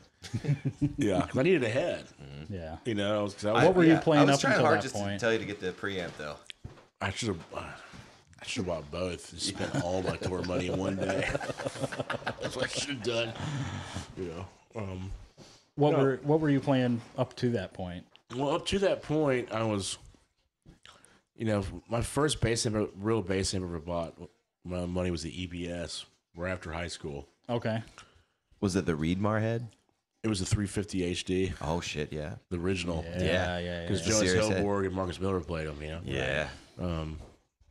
But and after that just died eventually, and no one would fix it in Atlanta. I started reading about trying out these Class D heads, and I hated all of them. I still do. Yeah. Not a big fan of the Mark bass stuff, or Yeah. I think Aguilar sounds good of all of them, but so I found this company called Speakeasy, and I don't know where they're based out, but they made B3 preamps. All right. What I figured out though is the guy was basing it around a basement, so it was kind of like this kind of basement on steroids. Okay. So What I was was the wattage on that? like, 200 watt tube. Tube? So I got a power amp, put it in a rack, and I carried that thing around for years. That was my bass amp. I was like, I'm not playing Class D bass amps. I did the same thing for years It's with the not gonna Skunk Works. happen. Yeah. And then, the Dark Glass stuff came out. After the power amp died, I went on Craigslist and got like one of those Ampeg The Portaflex. Portaflex. Yeah. Was it 800 or 900, and a Right. matching 14 cab for like $300 for all of it. Right. And I played that, and that was like that sounds like a nasally SVT. Yeah. And I just, Dark Glass has been very impressive. I mean, I take it out with me. I mean, it's so small too. I can fit that, my Noble, and my pedals in a carry-on case. Yeah. Yeah. So I'm good to go. So is that your main head now? Yeah, I mean, besides, I got a SVT. Yeah. Sometimes you just need the aesthetic of the SVT on stage. Yeah, I mean, it's They funny. sound good. Yeah, it's hard to beat like a Noble and an SVT. What SVT, like what era do you have? Is it a new one? Like No, the I classic? got a 2006. Was it the CL? Okay. Yeah. So does it have like the gain and the master volume? No, it's just got the. Just volume. No, it's got gain. So I learned a trick from Dino. Do you remember Dino? Do you know Dino? Oh, he You used ever to work work. with him? Is he still work for Ampeg? He works for Yamaha, but Okay. does Ampeg. Okay. He's Yamaha. I talked was to it? Dino before. He's awesome. Dino's the shit. So he Yeah. taught me a trick about Oh, yeah? those. He's like, you know how you get the blue line sound out of the classic, the one that an amp you have. And I was like, what? And he's just like, what you want to do is you want to turn the gain all the way down, turn the master volume all the way up. Then you use your gain as your volume instead. What you're doing is you're opening up the whole 300 watts, just like the old ones, and rather than smacking the preamp with all of that volume and getting like the broken up sound on the front. If you want just a clean, big fat, warm SVT, like classic sound, do it that way. And so I did it. I would play on gigs and I see a classic there. And they're like, yeah, the classics just don't sound like they used to. I'm like, really? And then I did the Dino trick. And they're like, whoa, that sounds awesome. I was like, I know. Thanks, Dino. Yeah, Dino's the shit, man. Yeah. Dino, if you're listening or watching, you're an awesome dude. And I highly recommend you do a lot more clinics. Dude, he's the shit. So yeah, that's a fun little trick. So like what the dark glass though, like what's your go-to setting on that? Do you ever like just leave the gain on, the distortion? I mean, I've used a distortion with the foot switch. Yeah. I mean, I usually keep the vintage on all the time. Same here. Yeah. I mean, just might as well tape that on. Yeah. But one thing I love about the head is that I've always been obsessed with like mid-range. Mm-hmm. You know, because it kind of separates like, you know, I understand there's a specific sound for like no mids, highs, and lows. But it's like dark glass, the mids they just come out and it's so clean and just brilliant sounding. Yeah. With all basses, I mean, that's what's so crazy. I mean, we were playing a Warwick or a Music Man or P bass or whatever. They all sound so good through. Yeah. Some people I don't know. I hear this grumble that goes around with the dark glass stuff, where people are like, yeah, it sounds like a dark glass. I'm like, what does that mean? And they're like, oh, it's just distortion. I'm like, dude, no, like absolutely not. Play a lot more with. I think you might be just using the one distorted sound. I think that there's a whole lot of sonic capability with those things. The thing that I love the most from them, I love it all, but my favorite thing is their not the supersymmetry. I'm sorry, the compressor pedal. What is that fucking thing called? The hyperluminal. Yeah, that's crazy. The hyperluminal. You can do the FET style compression, and you can do the all buttons in, like the classic UA 1176. Yeah. And it sounds like Tim Bogert immediately. It's like it sounds exactly like it. And like I never play with chorus. Never ever touch chorus. Don't like it, you know, like unless it's in the studio because they have the rack, and usually the studios that I've played in, they've got the 1176. Right. That's the sound I know. That's fine. But like everyone that claimed to do it just couldn't quite cut the mustard, you know? And then this comes out and it just fucking nails it. So if you haven't played one yet, I highly recommend that thing. I need to just that one setting. Just always leave it on. Yeah, that's a fairly newer pedal from them guys. Yeah. It sounds good on guitar too. Yeah. And then they also just I think they just released those cabinets, right? The new. They did. How are those? They have a Neo. Haven't Really? A new Neo. Like they have 12s now, like a single 12 and a 212. Yeah. Oh, yeah. They And got an a lineup. 810. And they're doing like Neo. I think their 810 clocks in around like 100 pounds, which is light for an 810. That's very Right. light. Yeah, and they sound fucking massive. I'm all about the lightweight, man. I'm tired of breaking my back. And Yep. I used to have a Mesa Boogie 210, what they called a road-ready cabinet. It was built into a flight case. And it had metal corners all the way around, and it had a front thing that latched. And it was over 100 pounds for this 210. And one time, I almost knocked myself out. It's after a gig. Oh, no. Or I'm loading up for a gig, and I had a Jeep Cherokee, and the back hatch wouldn't stay open. You'd have to like prop it up. So I'm like trying to put the cabinet in there, and I got the hatch on my back, and I'm trying to put it in, and I slide it in, and I get caught on something in my head. Bam! Right into that cabinet. And I was like, that's it. I'm done. You're lucky to Lightweight. still have vision. Oh, it was rough, man. And then, so now I play the Bergantino lightweight, the CNs. I love Bergantino stuff. Yeah. And been a fan of dark glass stuff for a long time. You know, sold a lot of their pedals, those B7Ks, B3Ks, distortion overdrive pedals, all really good stuff. So, what are some of your go-to pedals? I mean, I usually have tuner, and then an OC2. The most important one. Always have an octave on the board, and then some kind of distortion. Yeah. What are you using for an octave pedal? OC2. The old Boss OC2. Oh, okay. Is it one of the Japanese made ones? I have one of those, but I have most of the Taiwan ones. I have like 5. They sound awesome. I, You know what sounds really good? Like a lot like an OC2 if you're ever in a pinch. Because when you go to stores, like let's say you're on tour and your OC2 craps out, more often than that you'll see like Boss will be there. They'll have the OC3, but the MXR vintage, the vintage Cool. octave pedal sounds dead on. It sounds it's really small good too, right? Yeah, it sounds great.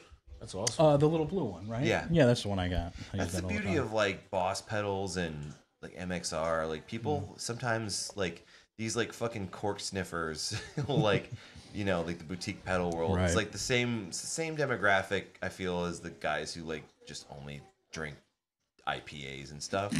Like it's this cork sniffer BS. Or only White Claw. Yeah, like they'll tell you like, unless it's like one of the original Japanese made Bosses, it's not for me. I'm like, motherfucker, I can have fun with a DS1. I love the Metal Zone. I think it's a great pedal. Dude, you kidding And you me? can find them everywhere, and they're built like tanks. Yep. Like, when's the last time? Maybe the TU3 you break a knob, or like the DD3, like you break a knob off or something like that. But when's the last time you had to replace a Boss pedal? Yeah. I never have. Oh, Exactly. Yeah, I don't think I have. It's weird. Nope, They're doing it right. never have. Yeah. What are you using for distortion then? For determining what gig I'm doing, like if it's a freak out gig, then I use this company called Acorn. You ever heard of these guys from Atlanta? No. They're like a boutique guitar amp company. Yeah. They're pretty amazing dudes. They make clone pedals. So they cloned a Rat, 80s Rat. Right. Yeah. So that's what I've been using lately. But I've been through so many phases, like trying to find the perfect bass fuzz. Yeah. And like I love the Woolly Mammoth, Yeah. That one's fun. but I'm not gonna spend $400 on it. Yeah. Yeah. So I got the Ass Master. That's a good one, dude. Like the Maleko. Yeah, Right. And I love that thing, but the output's too it's too hair sensitive, where it's either too soft or too loud, but it sounds great. I had one of those for a while. Well, And the germanium one. Do you have the germanium or the silicone? You don't know? I don't even know. No. I think it might be the Is it the red light or blue light? red light. That's Green. Yeah. I think the red light is the silicone one. Yeah. I think we can look it up. Nerds, let me know if we're right. Let us know. I'm probably wrong. Oh my god, I can't believe he said that was the silicone version. It's definitely the germanium one. He doesn't know anything. All right, calm down, buddy. Actually, Nice. You also told us you just recently moved to Nolan. For them. Nice. nice pronunciation there, bub. Nolan. You sound like a local. Oh, no. You couldn't even tell, huh? So how long have you been there? Since December 31st. Oh, so like a month. Well, yeah, A month and a day. I've been on the road majority of it. Yeah. If you could approximate, and let's do this in the metric system in grams. How many grams of beignets have you had in these 2 months? Let's see. Powdered sugar. God. Are you going to what's the place? You tell him he's the guy who lives there. What's Cafe du Mall. Yeah. Is that where you're always going? Well, there's supposed to be like The ones, right? better ones. Of course there are, Nolan's mob is listening. They're gonna get you. Yeah, there's supposed to be like more. I mean, because that's obviously a touristy place, but they're delicious. Yeah. Right. But I've heard there's other spots that have like better. The underground. Yeah. Yeah. So I'll find those and continue to Please let me know. eat a bunch of them. find a way to ship some up here. Do it. Yeah, I'm not gonna turn that down, man. There has to be a way. You've got my address now. I know. Yeah, overnight them. Wait till the mail you're gonna get. Oh yeah. We'll send you some cannolis. You send up some beignets. Yeah. It'll be a good time. It'll So be a good time. let's talk about cannoli for a minute there. Like you don't look Italian. Well, Just saying that. my biological father was Sicilian. Really? I'm Sicilian. Dennis Fonti. Then I'm incorrect. Yeah. Now here's the thing. I'll show you evidence of this. If I cut my beard off, I look Italian. But my other side of the family, my mom's side of the family, was like pure Scandinavian people. Mm-hmm. all the way back to. You got the Sweden. Scandinavian vibe going on Yeah. right now. But check this out. You look like you are like in Peter, Bjorn, and John. Fitting in. By the way, I Could be like a UFC fighter, I've seen- maybe. I saw those. That is an incredible band, by the way. What band? Peter, Bjorn, and John. Oh, right, yes. They're so good. I miss them a little bit. So, yeah, like What's your favorite cannoli flavor? It's classic. yeah, Classic I mean, cannoli. like, the real cannoli that has the orange. Yeah, You know what I'm talking about? I know. Yeah, You know what's up. I know what's up. No, but the whole cannoli thing happened because I got obsessed with cannolis. And then, I mean, look at this. I mean, that's with no beard. oh yeah, That doesn't even look like you. Yeah. yeah. So, Show it to the camera. yeah. So look at that. I mean, That's him. who is that guy? You know? That is. That paisan. You know? What's your dad's last name? What was your dad's last name? Fonte. Well, I'm sorry. Fonte. That's Guido Fonti Yeah. right there. That's Giuseppe. What's Kevin? Like, what's Kevin in Italian? There is no Kevin. I don't think so. No. You're Giuseppe now. Yeah. Giuseppe. See this ring? There's only 3 people in the room. No. Only 3 From people in the the world Irishman. with this ring. One of them's Irish. I had to watch it in 3 different times, or maybe 4. I loved it. I thought it was good. Did you see The Irishman? I loved it. I fell asleep through halfway through it. You know what? There are some movies I it's rewatched okay it. to fall asleep to. Like, I fell asleep to The Big Lebowski. It took me like 4 or 5 passes to watch it. I'm wrong glad I with that. sat through it. It's a great fucking movie. Right. Irishman's long, you know? Yeah. Like, and most of the time you're like, 3.5 you're like, I know it's 3 hours. I gotta get in the headspace to watch this. And, you know, like, you end up watching it late at night, and of course you're gonna fucking fall asleep. Right, But you're not gonna get through the whole worth it. thing. It's worth it. It's such a good movie. Yeah, I watched it. This episode is sponsored by Martin Scorsese. He's a producer. Ballsack. Why? Martin, where you This at, isn't Martin? Cumtown. Where you at? But I love how fucking subdued Joe Pesci is in that. It's just wonderful to see like that dynamic range of that actor. It's so good. Yeah, it's such an amazing story too, right? Yeah. Yeah. Apparently, my great grandfather was friends with Hoffa and has a watch. There's a family heirloom that Hoffa gave my great grandfather. We're gonna cut this segment This is for Jody's safety. Yeah. I've seen how this ends, man. Well, great grandpa's been dead for a long time, and I don't know where the watch is, but apparently it was inscribed like from Hoffa and the Boys or something like that. My grandfather, we were born outside of Detroit. My grandfather was a sheriff of the town, so I mean that's all I know of the story. So it sounds like your grandpa was paid off a few times. he might have buried someone. You know, I don't know. I really don't know, but Yeah, it's a good friend though. Hoffa and the Boys. Good friend, you know, like hey, I need to bury somebody. Good friend will ask you. And like whose car are we taking? outside Yeah, of Detroit, exactly. you know, not in Detroit, so like far enough away where, you know, people wouldn't see or know. Yeah. You know, and we were from a very small town outside of Detroit, South Rockwood, Michigan, town of 360-some people. And how many of them are juggalos? Ballpark it. Oh, honestly, probably not much. They're just farmers and good old people. And It's good not much, time. but it's honest work. I guess even if it's not much, if you only are a town of 300-something people, like it's still a pretty good percentage, right? Yeah. You know, so That's where my favorite boxer's from. what's that? Detroit. Detroit. James Toney. James Toney. my favorite. I'm a pretty big boxing fan. He's You my into all-time it? favorite. Yeah. I love James Toney.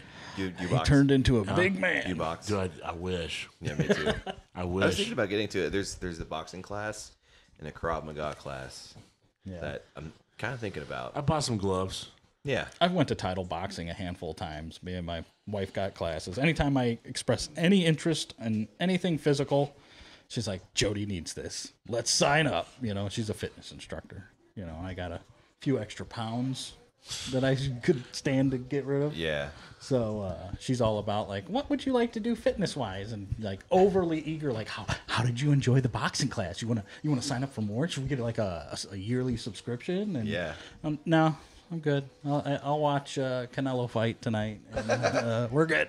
The extent of my fitness expertise is fitting this slice of pie in my face.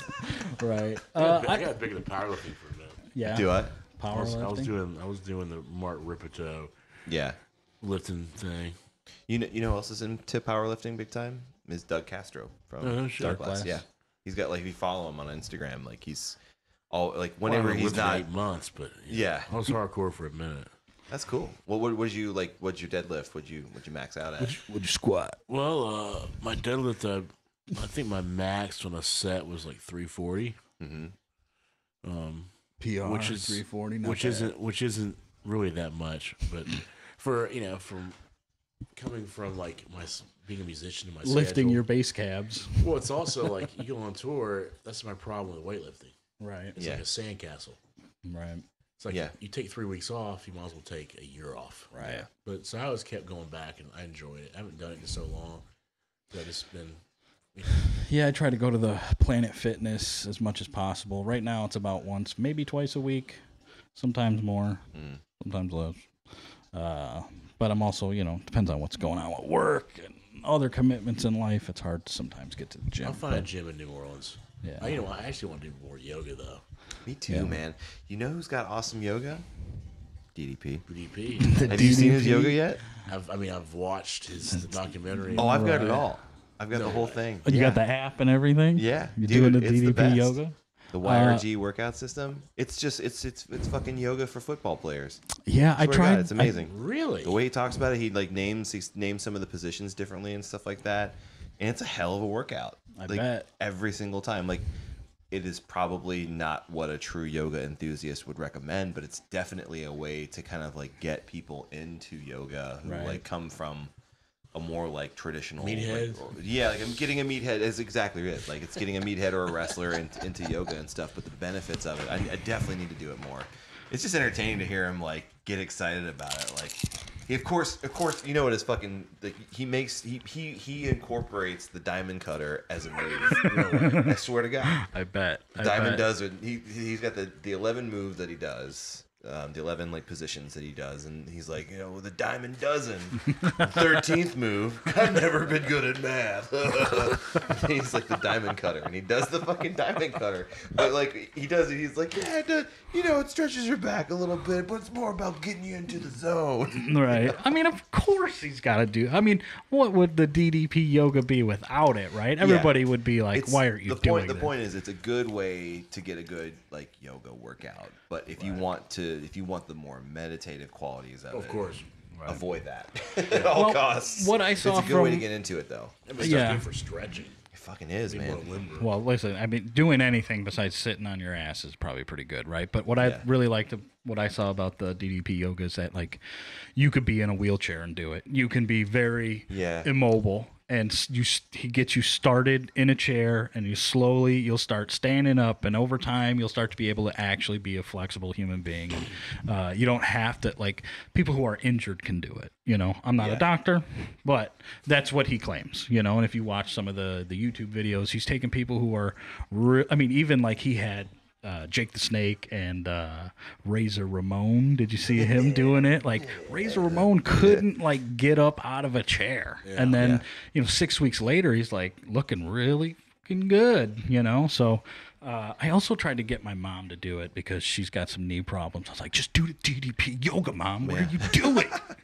And I don't know that she ever started it, but Did yoga very much into I it. think if I can mix them both, like a good amount of lifting and doing yoga, it'd be the ultimate. right. I just got my wife got me a gift certificate for cryo, like treatment where you go in and do 5 minutes of like negative 200 degrees in a fucking chamber. You haven't heard of this? No. So it's supposed to like it shocks your system. So you basically go like neck down. You're in this like almost like a standing tanning booth kind of thing, but the temperature is like negative 100 and something degrees. Like it's super fucking cold, right? And you do it for like 5 minutes, and it's supposed to like help your muscles, supposed to like just shock your system and put you in a good place. A lot of people like to do it like after a big workout. and then you just do it for like 5 minutes, and then you're done. Like a lot of big boxers do it, like Floyd Mayweather does it. Really? Oh yeah, it's like Does a big. Does it stimulate your muscles? I haven't done it yet, but I'll let you know how it goes. But there's a lot of YouTube videos. A lot of boxers do it. Can you take before and after pics of your balls? For you, I will. Well, you know, I only one of them's fake, right? You know that, right? You have a nudicle? I have a nudicle. No shit. Yes, I have a prosthetic nut, and I used to have to carry a card in case like I went through like X-ray machines or stuff at the airport, and they would go like, "What's that in your nutsack?" And it is my nutsack. It is my nutsack, and I would show them a card. I lost the card because it was really kind of cheap and flimsy and like not like, doesn't look official, but it is somehow official. Apparently, yeah, it was like a laminated piece of like business card basically, and I don't know whatever happened to it, but yeah, dude, I gotta. So you want to hear a quick story about it? So for those, I love a good nut story. For those who don't know, back when I was like 20 years old, maybe 19, 20, I was diagnosed with testicular cancer. I probably had it for several years prior to being diagnosed. I definitely had one nut that wasn't like the others, but I didn't experience any pain. The others. The other three. He's down to two real ones. There was definitely something different like about one than the others, but I didn't experience pain or any problems, urinating or sexual problems, anything like that. So I just kind of ignored it. I was like, whatever. So it doesn't bother me. No big deal. And then I started to experience like lower back pain that progressively got worse over the course of like 3 or 4 months to the point where like it was constant, it was excruciating, debilitating. I wasn't getting sleep, and eventually I go to the doctor a few times and we try a bunch of different things, and then they discover that it's ball cancer. So, all right, you got to do chemotherapy. We got to do this. We got to do that. We got to start all these things. First things first, we got to remove your nut, the bad one, right? It's got to go. And we got to, at the same time, we're going to put your immediate reaction is get fucked. Well, I'm like, well, at that time I was just like, well, it really didn't hit me that I like had cancer and that it was going to be really terrible until I got diagnosed the second time with cancer, which was like 8 months later.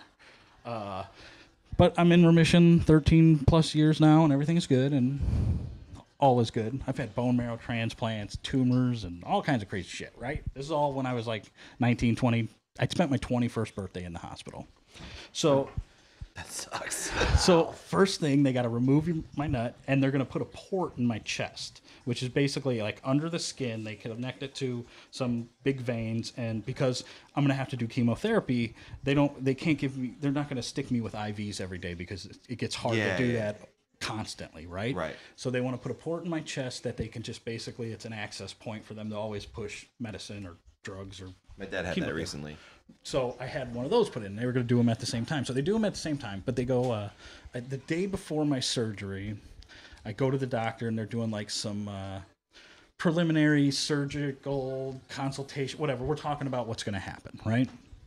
So I go there and I'm like, "Hey doc, so what's the plan?" And he goes, "Well, then," I was like, "Well, so did you get my fake nut? Because we had talked about it previously." He goes, "Oh, you want one?" And I was like, "Well, I don't want to be walking in circles. Like, yes, I want one, like throwing off my equilibrium." He's like, "I'll be right back." And he goes and he grabs this like brochure, and it's kind of like Fabergé eggs, like the different sizes and levels, right? And he goes, "Well, listen, not every ball is the same. We really need to measure your good ball and get one that's similar size and shape, right?" So he like pulls out this. Mine are squared. Yeah.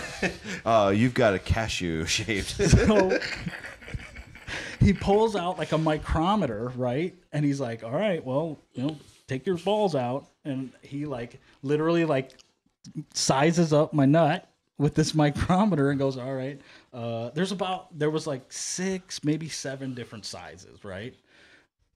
I got second to largest size. So, got good stones. Stone. So they had to postpone the surgery a day so they could overnight the nudicle, right?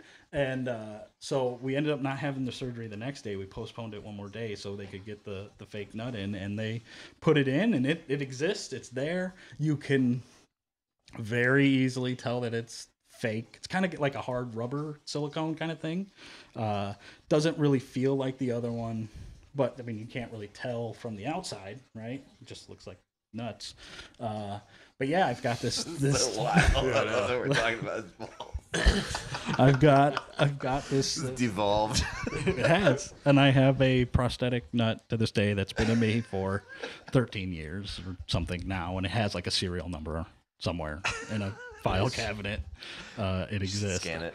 I have yet to get stopped by TSA. No one's ever said anything, and it hasn't been an issue yet. So Yeah. hopefully it'll stay that way. So yeah, 13, 14 years later, in remission, cancer free, feeling good about life. Congratulations. Kevin, Thank did you. you expect that we'd be talking about Fake nuts. And with you, I expect anything. The funny thing, it's straight man. I know, that's It's Jody. That's the amazing thing. It's me. Yeah, dude, I had cancer twice, high dose chemotherapy. I had my doctor was Dr. Einhorn, based out of Indianapolis. He was Lance Armstrong's doctor when Lance had his ball surgery. And Brief ball stint is cancer. Ray Finkel as well. That's an Ace Ventura joke. Hello. Wasn't following you there. What was but that hello? What you two were trying to do? Like Ace Ventura? hello. I don't think he ever said that. No, he didn't.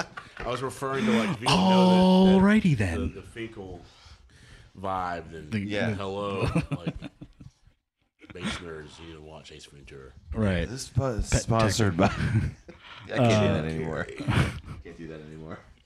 Yeah. So bone marrow transplants, tumors, the whole thing.